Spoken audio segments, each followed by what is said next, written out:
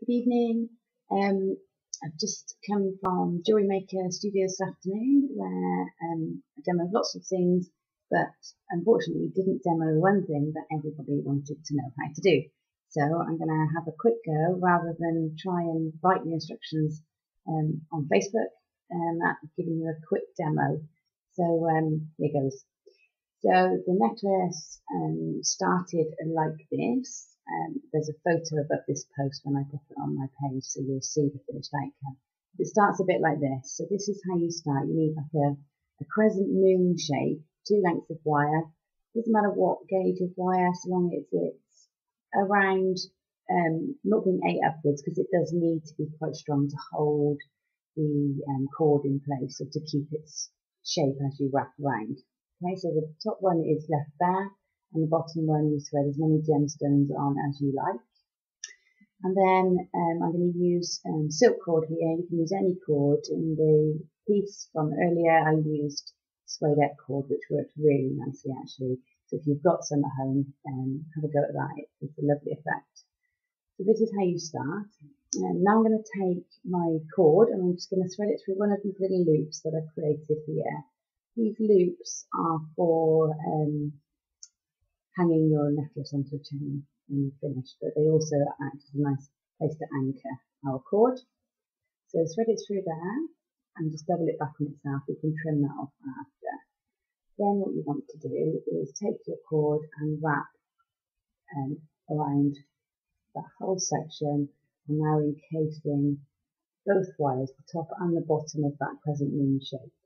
You can see that a bit closer. So going around both sections until we get to that first bead. Okay, get to there. Then we want to go around thread around just that top wire. Okay, so we're going to go around it probably about 3 times.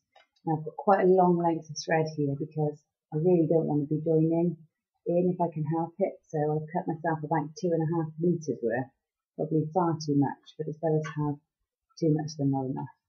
Okay, so I'm going to wrap around, and what I want to do is wrap along that top wire until we get to around the centre point between the 2 beads, so this point here between 2 beads. Okay, so you can see we can drop that thread down now around both and back up to the top.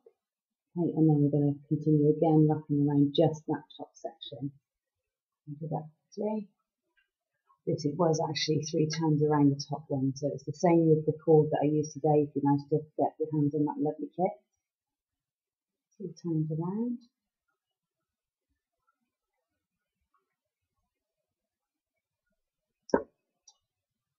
And then again, you get to the point where you can come down in between the 2 beads. So you can see I've gone 3 times around the top, and pull that cord down between the 2 beads, back up to the top again and around the top section. So if I quickly work along there, doing that all the way along, and then show you how you get that lovely crisscross effect.